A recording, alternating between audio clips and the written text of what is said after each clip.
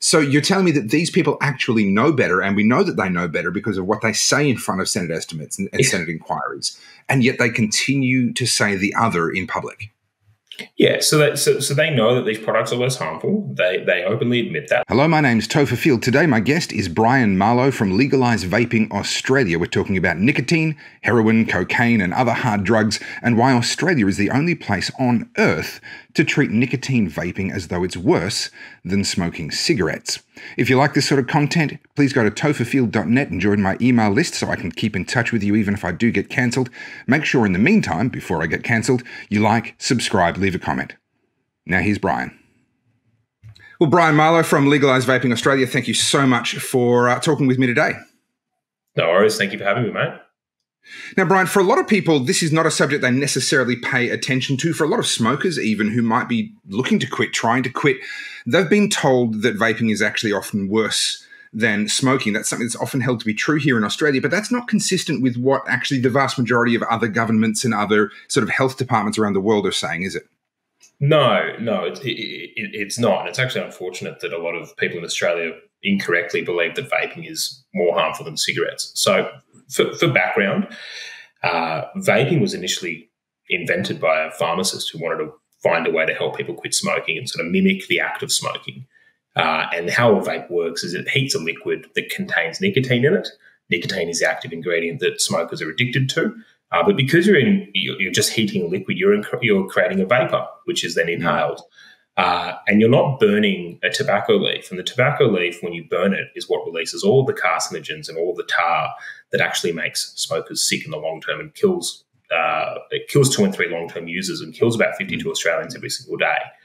Now, there's extensive evidence from around the world that vaping is at least 95% less harmful than cigarettes.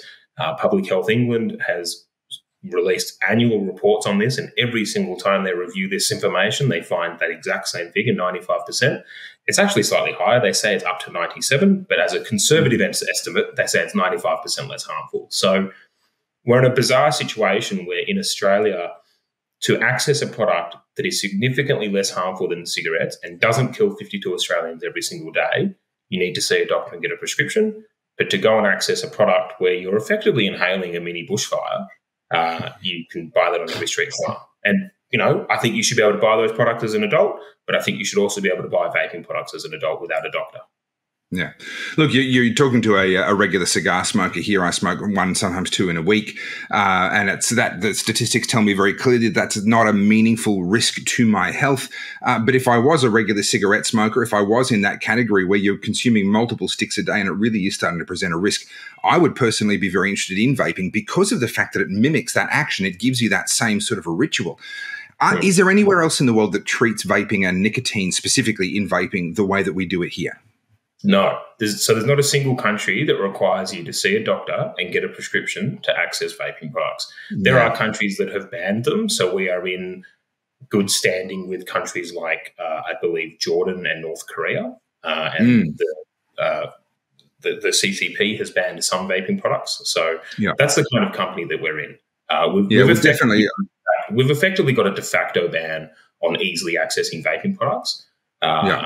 If you don't go and see a doctor, you can potentially be fined, which is insane. Well, if there's one thing that I've always wanted, it's to be compared in the same breath with the likes of North Korea and the CCP. So I guess Australia can really sort of put that feather in its cap.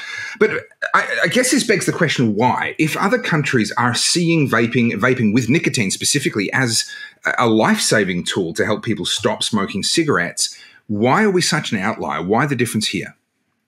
Look, there's the public discourse around why, and then there's probably what the crux of the issue is. So I'll lead with the public discourse around it first. So our organisation's been around for a fair few years now. We've met with federal politicians and state politicians from all sides of the aisle, Liberal, National, Labor, minor parties, Greens, everything. For a lot of Labor MPs and Greens MPs, their stance is, well, it was the progressive side of politics that enacted a whole bunch of policies on tobacco products, so the plain packaging, the pictures of Di and Brian and all those sorts of things on cigarettes, sky-high excise rates, and all these things that are designed to get people to quit smoking. And their argument is that all those policies help people reduce smoking rates. Right. So therefore, if they legalise another method of people to access nicotine, they're just swapping one addiction for the other. So it's better to be precautionary, not legalise these products as a consumer product, only allow people to get them through a very narrow pathway through their GP if they absolutely need them, and go from there. But the flip side is that there's a huge black market. When you create regulations when over 1 million people want to access a product, they're going to find them, and they're going to buy them from people who don't necessarily sell them in, the appropriate way. That's their sort of forward-facing argument. That being said, when you then talk to them privately and in confidence, tobacco excise generates something around $13 billion a year for the federal government. Yeah. The average cigarette, if you buy a pack of cigarettes and it costs $40, roughly about $35 or $36 is going straight to the government. Now, effectively what they're doing is they're taxing addiction. They have reduced smoking rates to a certain point. You're at about between 12 to 14% of Australians still smoke, and they're what we refer to as a hardened smoker. And that's not our term. That is a term used by tobacco treatment specialists. And what that means is a hardened smoker is someone who has tried quitting smoking and they just won't. They are addicted.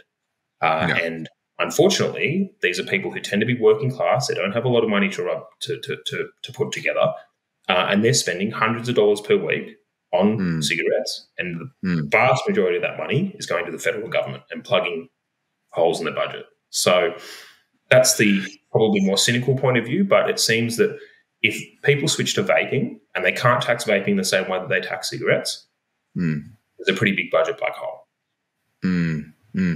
So there is an argument, though, certainly in the popular discourse, there's an argument that says because vaping comes in more attractive flavours that it may become a gateway for younger people to come into sort of the habit, and then they might move on to cigarettes, or that just by virtue of normalising a new type of smoking, as it's incorrectly called, but called nevertheless, that this is somehow poor form.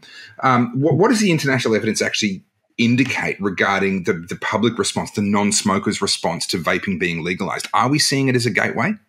The short answer is no. So what you're touching on is this gateway theory that a lot of anti-vaping bureaucrats in Australia push. And their argument is, as you said, that if you legalise vaping, kids will access it, they'll like that, and then they'll move on to cigarettes. Now, in terms of international evidence, that is not the case. Every westernised country who has legalised vaping is still seeing a reduction in youth smoking rates, regardless of the fact that vapes are legalised. So if ready access to vaping products led to smoking, then you would think that in countries where vaping is readily accessible, youth smoking rates would go up, and they're not. Now, yes, some underage people access vaping products. When we were kids, some people access cigarettes. You're never going to fully stamp that out. Now, that's sort of the top-line evidence. The other thing is just at a logical level, it doesn't make sense. So your average pack of cigarettes is $40 to $50, and it tastes awful. It tastes like a bushfire. Yeah. Your average vape is anywhere from $15 for a cheap sort of pre-filled pod to maybe $30, and that'll last you way longer than a pack of smokes ever will. Some people it'll last them a week, 2 weeks, some people even up to a month. And more importantly, they can pick their flavours. You can get a whole raft of flavours. There are fruit flavours, there are dessert flavours, anything like that. You can even just get pure mint, or if you like the tobacco flavour, you can get that as well. The idea that someone would go from a product that's $15 that lasts them a week to $50 a pack that tastes worse and kills them doesn't make logical sense. And that's just anecdotally and logically speaking. Then you look at the international evidence. Youth smoking rates in New Zealand are declining. Youth smoking rates in the UK are declining. Youth smoking rates in the US are declining. So it doesn't stack up. And those three that you just mentioned, New Zealand, UK, US, these are jurisdictions that have taken a different approach to nicotine in vaping, because it's not the vaping only that we're talking about. It's the nicotine in the vaping. Right. You're saying they've allowed that to happen, and they're actually seeing the opposite of what the naysayers are claiming here in Australia.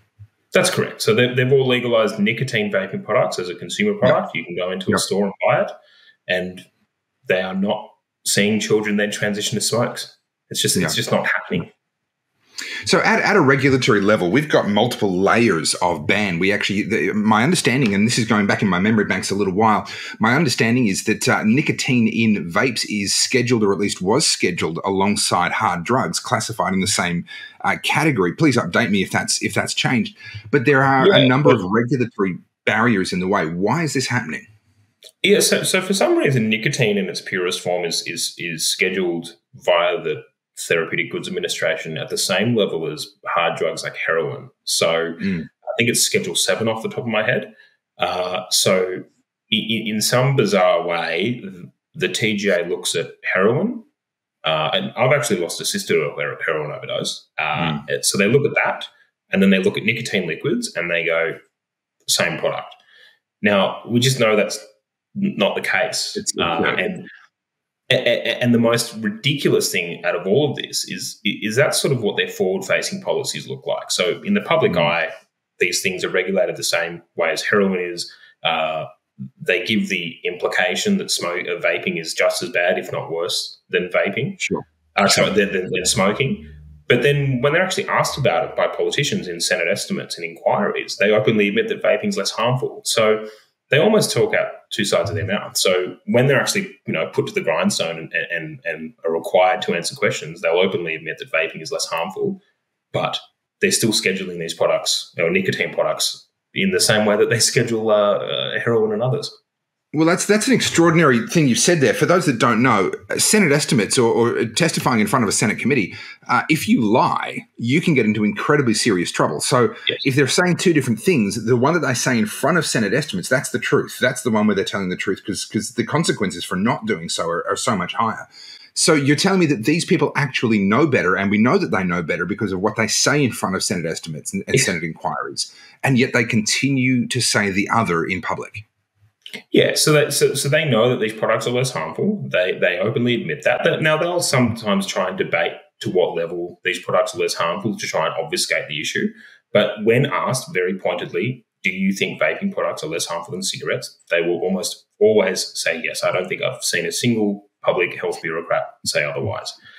And yet, when you go and you poll the average voter in Australia, they now think that vaping products are as harmful or more harmful than cigarettes. Now, that didn't used to be the case. When we first started our organisation, we ran a few polls. About 2/3 of Australians believed that vaping was less harmful, which is correct. That is, the scientific literature shows that. And for some reason, it's gone the other way. Now, they didn't get to that position by mistake. They have been led to that position by very spurious public advocacy campaigns. Yeah. Look, Brian, that's all we have time for. But just before we sign off, if someone wanted to get in touch with you, what's the organisation? How would they get in touch with you, either to support your work or to find out more?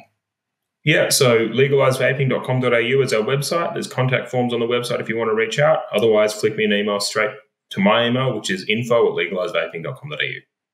Perfect. Brian Marlow, thank you so much for your time. Thank you. Thank you so much for watching. I'm Topher Field, and I wouldn't be able to do this without the help of my incredible supporters. So go to topherfield.net, scroll down a little bit, and you'll see there's a couple of different ways you can support me and help me to do more of this sort of work. You can buy some merchandise, you can give a one-off donation by buying me a coffee through PayPal, or you can jump onto my Subscribe Star and become an ongoing supporter. All of those links are available at topherfield.net. And don't forget to like, subscribe, leave a comment, and make sure you join my email list as well so that I can still keep in touch with you even when I do inevitably get cancelled. Thanks for watching. I'll see you in the next video.